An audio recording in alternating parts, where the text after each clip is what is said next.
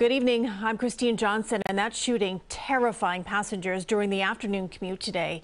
The NYPD gave us an update just a little more than an hour ago, and they told us the shooting happened on an A train at the Hoyt-Schermerhorn station in downtown Brooklyn. CBS 2's Bordonaro is there now with the very latest for us. Lori.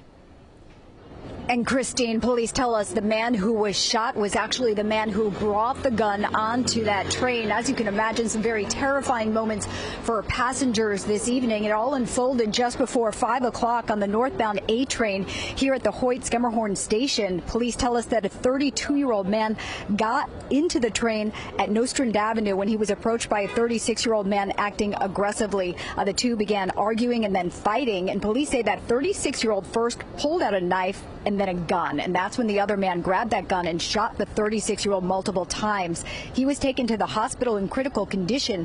Witnesses tell us they were crying and huddled together. They say police came onto the train with guns drawn, telling everyone to stay down.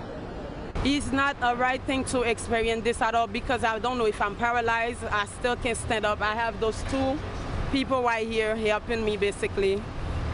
Yes, that's how it is. It's not safe. It's not safe for us. It's very important that it be known there were multiple police officers in this station just feet away from when this train pulled in that actually heard the shots and were on scene within seconds. And the man who fired was taken into custody. It's not clear at this point if he'll be charged or if he was acting in self-defense. We're live in downtown Brooklyn. Bordonaro, CBS 2 News.